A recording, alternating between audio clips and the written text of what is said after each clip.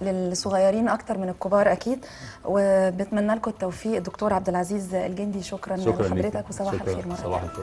مشاهدينا الكرام، لسه معاكم واستعدوا رياضه الصباح، هي الفقره اللي جايه.